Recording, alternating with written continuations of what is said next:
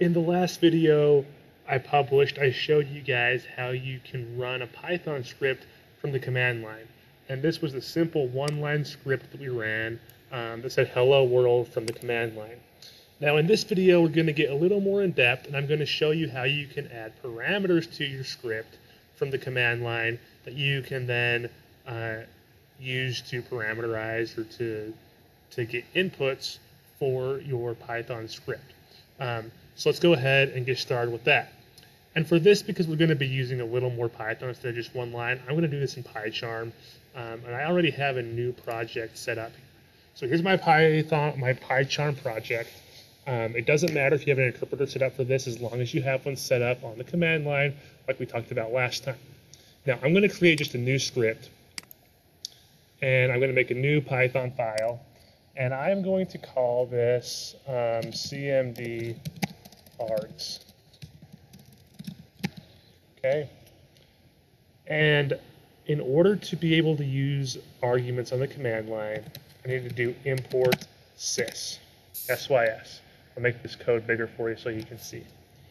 All right, so let's say that I want to have a variable that gives me the number. So I'm going to have a number. Let's say my number equals 1, and then what my script is going to do, it's going to print number. Okay.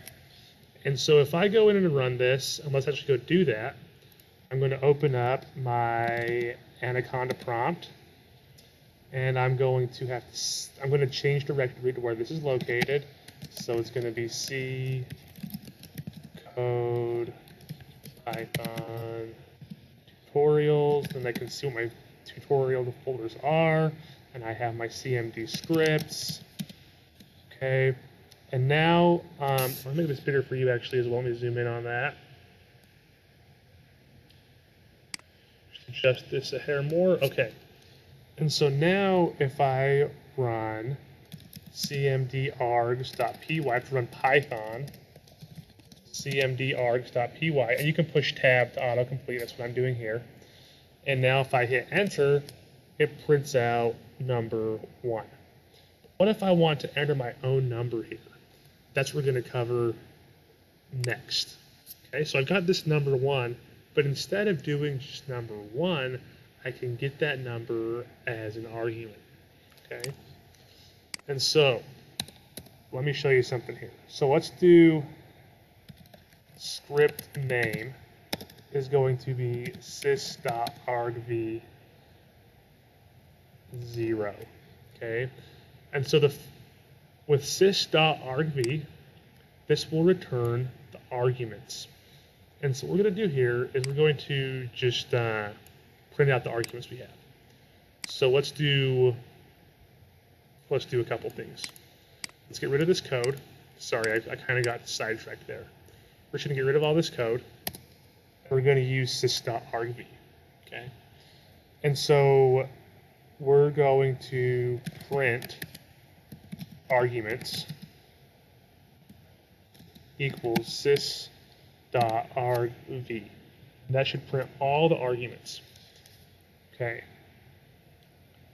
Oh, sorry, not an equal sign, comma, sys.argv. That will print all our arguments. Now, let's do for arg in sys.argv. Let's print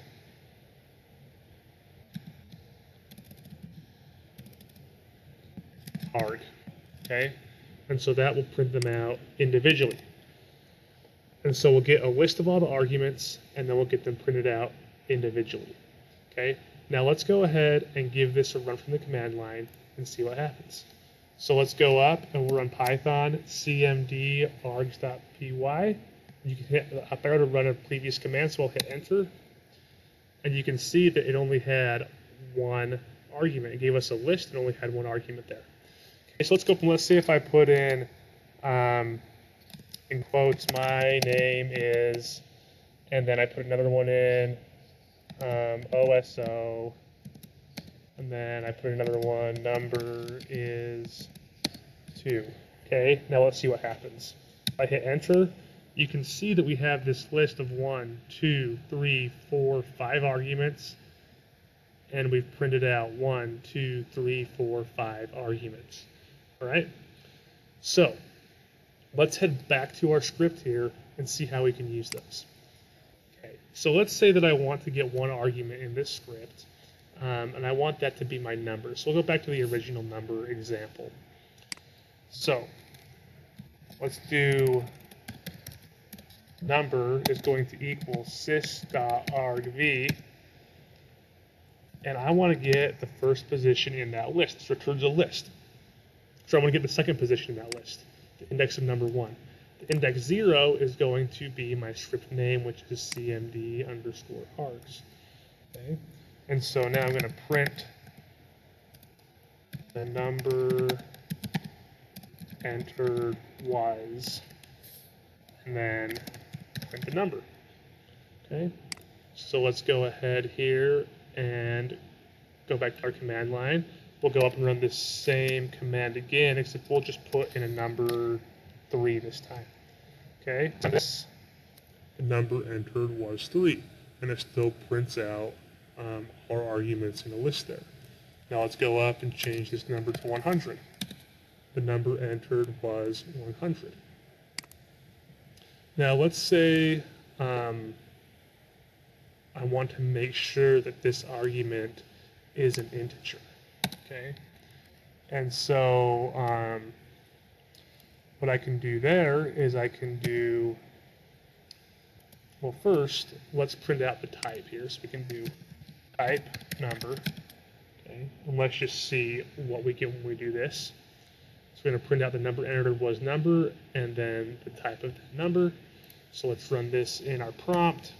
I'm going to hit enter, and you can see that it's entered as a string. Okay, and I want that to be an integer, but these are coming in as strings. So we can do int number. And when we do that, you can see it still came out as a string because we didn't change that. We have that. Now what I can do is if I go back here and I want this to be an integer, I can do int